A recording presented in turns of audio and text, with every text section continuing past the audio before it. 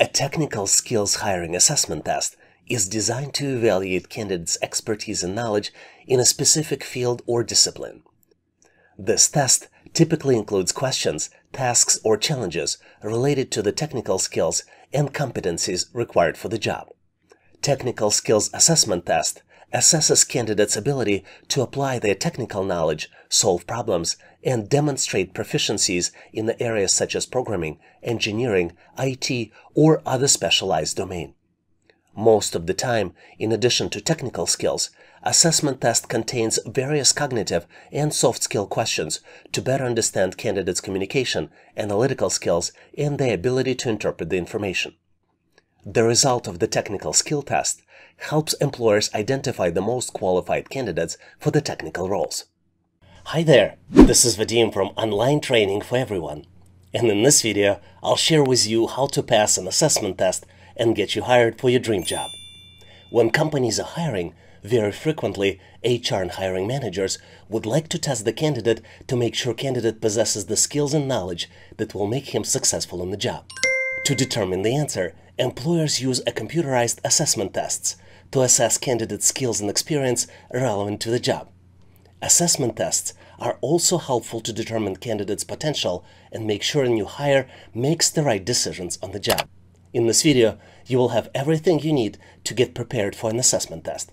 Make sure to watch this video from the beginning to end, and if necessary, multiple times until you understand all the questions and know how to solve them easily. If you would like to practice with the most recent questions for the assessment, please make sure to follow the link in the description and in comments of this video. And now, let's go ahead and get started so we can get you prepared. I think this question is not just about engineering, but also about your critical thinking and analytical skills. If you use the same bow to shoot arrows at angles of 45 degrees, 0 degrees, and 60 degrees, which angle will make the arrow travel the farthest? You have four possible choices. Choice A, 45 degrees. Choice B, 0 degrees. Choice C, 60 degrees. And last but not least, choice D, neither one. Take a close look to see if you can come up with the answer. On my end, I am moving forward to share with you my version of the analysis and answer. And obviously, if you have a better way to solve it, please make sure to post in comments. Let's start by looking at the scenario where we shoot the arrow at 0 degrees, which ultimately means horizontal shot. When you shoot it at 0 degrees, it means you're firing it horizontally, parallel to the ground. In this case, the arrow initial velocity is responsible for its horizontal distance because there is no vertical component in its motion.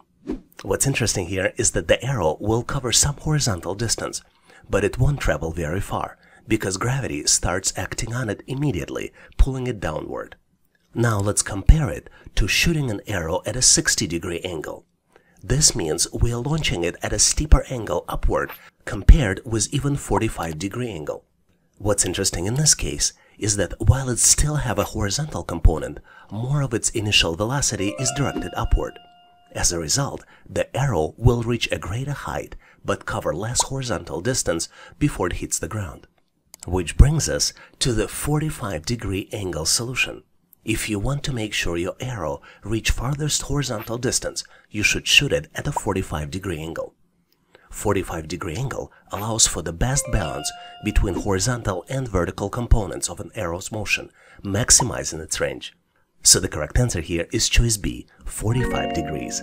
Did you get to the same answer? If not, please make sure to share your thoughts and rationale in comments so we can all learn. In this section, we will look at some sample mechanical aptitude questions you typically see on the test.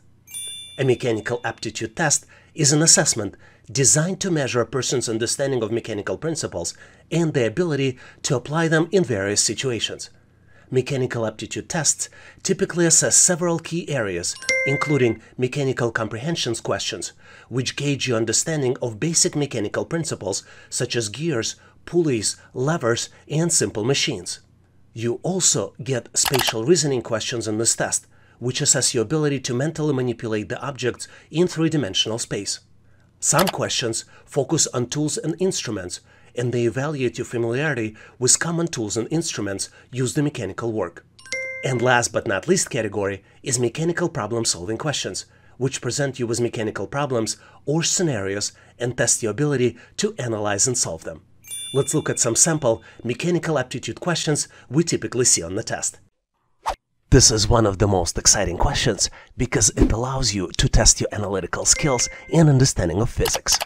You need to determine which fan throws more air if all the fans rotate at the same speed. The choices are fan A, fan B, fan C, and last but not least, choice D, neither fan. Take a close look to see if you can come up with the answer. Are you ready? I am moving forward to share with you my version of the answer. And if you have a better way to solve it, please make sure to post in comments. As you might be well aware, there are two key factors to help determine the airflow rate.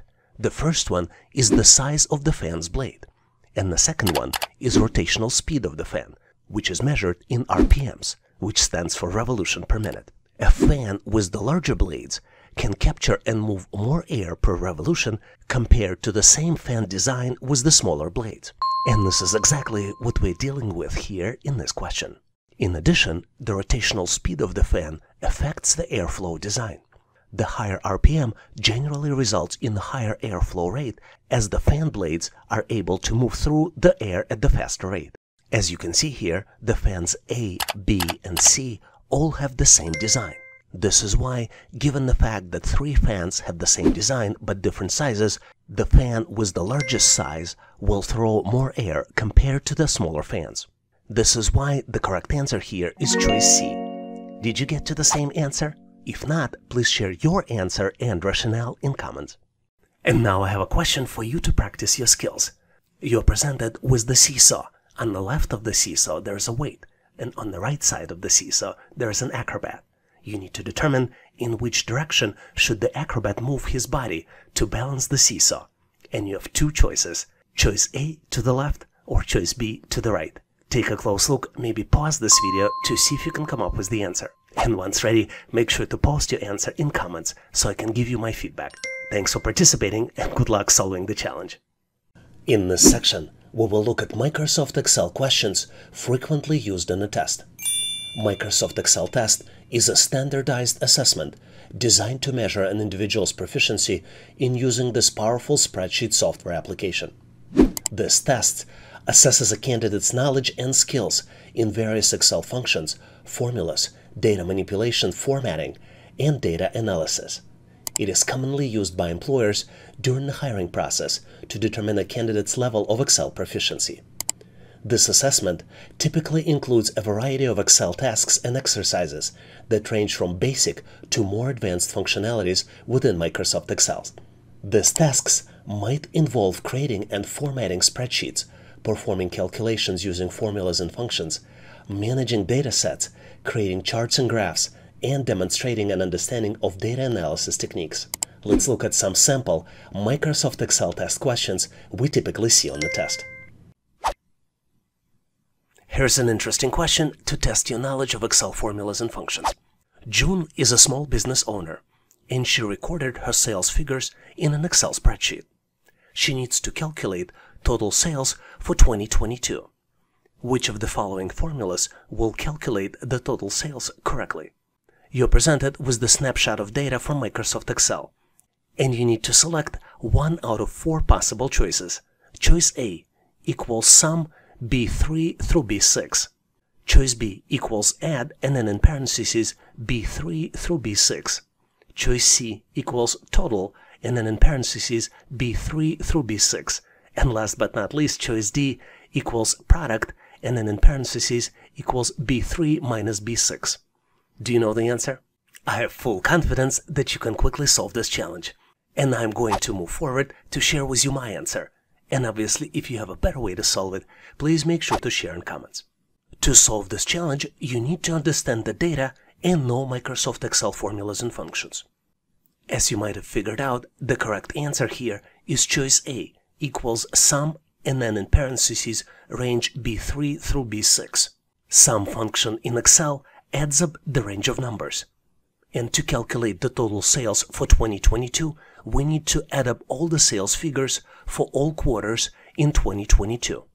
As you can see, column B represents the sales data for 2022, and rows 3 through 6 represent quarterly sales.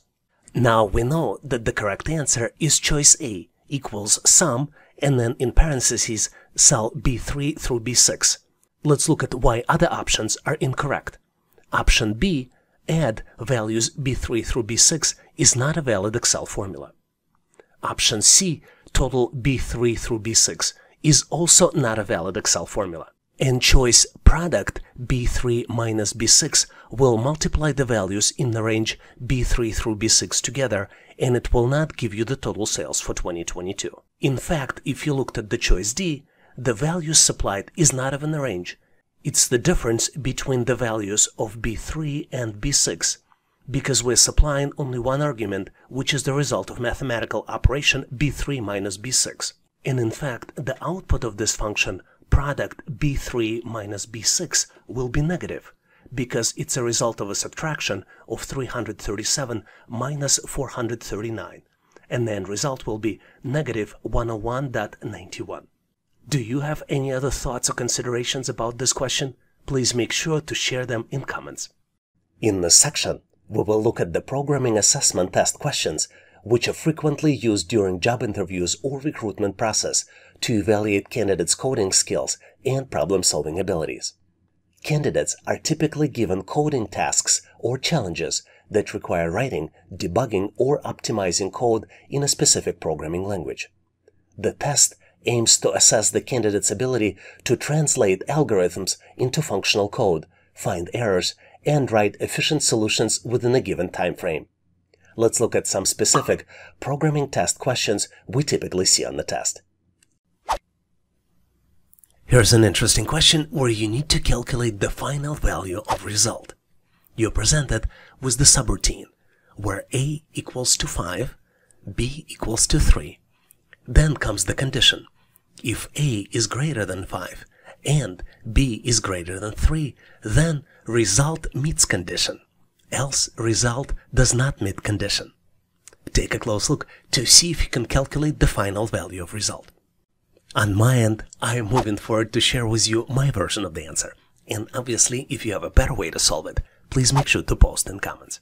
To find the final value of result, I entered this code into the Visual Basic editor. I'm going to put breakpoint where the code is going to stop during the execution to see how the condition is going to be met or not. I'm going to launch the code and let's continue. But basically, the initial value of A is 5 and initial value of B is 3. And as you might have guessed, the result does not meet condition. And this is exactly what's going to display it in the message box at the end of the routine. Did you get to the same answer? Did you know why the final answer was like this? Ultimately, this is the test on your logical understanding. The A here is 5, and 5 is not greater than 5. B equals to 3, but B is not greater than 3. So, ultimately, numbers do not meet condition. That's why we get the final value of results variable as do not meet condition. I truly hope your answer was the same and you came to the same conclusion. Here's an amazing question to test your programming skills. You need to determine the value of A after the execution of the program.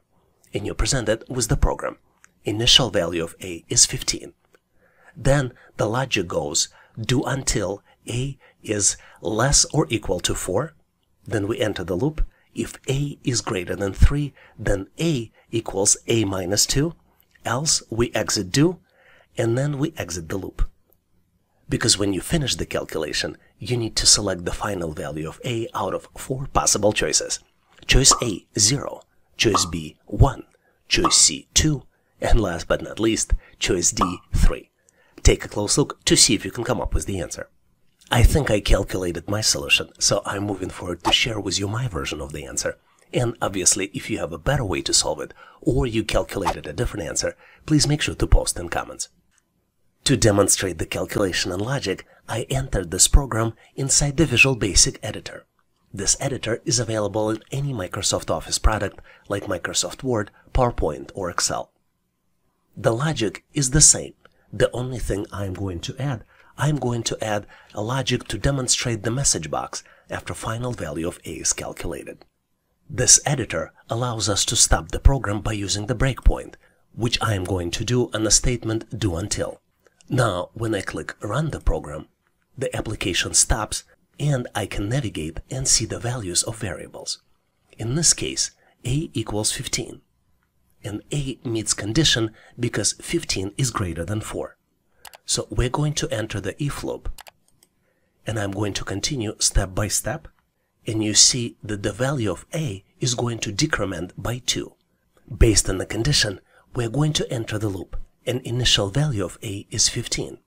But because 15 is greater than 3, we're going to inside the loop and inside the if condition, and we're going to decrement a from 15. A equals 15 minus 2, which would be equal to 13. Then the loop continues, and we enter the if condition again, because 13 is greater than 3. We're going to do another decrement and subtract 2 again, and the new value of a is going to be 11. So now you know how the program works. Can you estimate what the final value of a is going to be? Because on my end, I'm going to remove the breakpoint and let the program run until we see the message box. Let's do it. You see that the final value of a is 3. Did this meet your answer? The answer might be confusing, so let's run the program step by step again and specifically focus on the last iteration. I'm going to put a breakpoint and run it quickly until we reach the last iteration. Value of a is 13. Value of a is 11. 9. 7. 5. 3. This is the last iteration. Here we're going to do it step by step. Because 4 is greater than 3, we're still going to enter. Because 4 is greater than 3, we're going to meet the do until condition, and we're not gonna enter inside the loop. Our next statement in the logic will be to display the message box, where we're gonna show the final value of a. And the final value of a is 3. So the correct answer here is choice D, 3. Did you get to the same answer? If not, please make sure to post your answer, solution, and rationale in comments. In this section, we will look at numerical reasoning test questions frequently used in a test. Numerical reasoning assessment test is a standardized evaluation designed to assess individuals' ability to understand and work with numerical data, make calculations, interpret charts and graphs, and draw conclusions from quantitative information. The typical content of numerical reasoning test can vary, but often include topics such as basic arithmetic, percentage and ratios, data interpretation, financial analysis, mathematical problem solving, number sequences, and a lot of others. Let's look at some sample numerical reasoning assessment test questions we typically see on the test.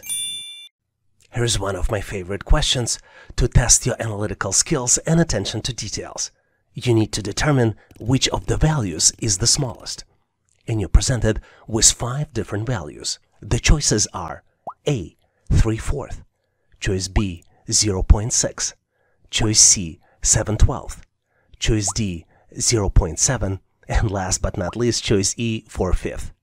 Take a close look to see if you can come up with the answer. Did you figure it out?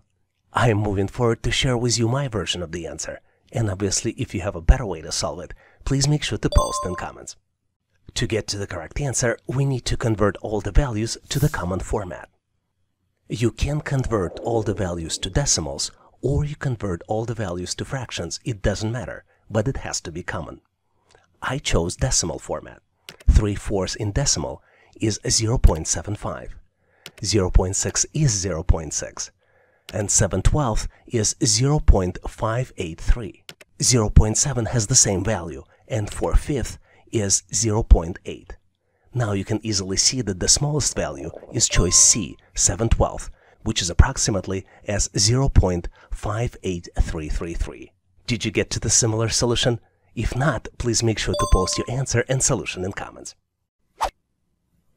This is one of my favorite questions because it tests your analytical skills as well as your abilities to identify sequences. You're presented with the series of numbers, and you need to identify the pattern and select the option that completes the series. Take a close look at the numbers. The numbers are 2, 5, 9, 14, and 20 in the first row. Second row is 3, 6, 10, 15, and 21. The third row is 4, 8, 13, 19, and 26. And last but not least, the fourth row has the series of numbers 1, 2, 4, 7, 11, and then comes the missing number. You need to detect the pattern and select the missing number out of 4 possible choices. Choice A, 17. Choice B, 16. Choice C, 23. And last but not least, choice D, 18. Take a close look to see if you can come up with the solution. Are you ready? Because I already found my solution, so I'm moving forward to share with you my version of the answer. And obviously, if you have a better way to solve it, please make sure to post in comments. The key to solve these types of challenges is obviously to identify the pattern and not to overthink it. If we look at the series of numbers, we have 4 independent rows, and each row represents an independent sequence which follows the same pattern. So what is the pattern? And the pattern here is rather simple. The next number is calculated as previous number plus the increment. An increment increases by 1 with each subsequent number. Let's look at the example on how calculations are done for the first row of numbers. In the first calculation, the increment is 3. 2 plus 3 equals 5. Then increment increases by 1, and from 3 becomes 4, which means 5 plus 4 equals 9. Then increment increases again, and 9 plus 5 equals 14. 14 plus 6 equals 20. I'm going to skip rows 2 and 3 so you can do calculations independently to practice your skills, but I am going to do the calculations for the last row. 1 plus 1 equals 2. Increment increases by 1, so 2 plus 2 equals 4. 4 plus 3 equals 7. 7 plus 4 equals 11. And last calculation, 11 plus 5 equals 16. So the correct answer here is choice A, 16. Did you get to the same answer? If not, maybe you have a better way to solve it, so please make sure to post in comments so we can all learn. Thanks for watching. I really appreciate you for helping us to become one of the largest YouTube channels to help people become smarter, increase your IQ, and to pass any test. If the content of this video was helpful, please make sure to click the like button to help YouTube algorithm promote this video and help other people to find it faster.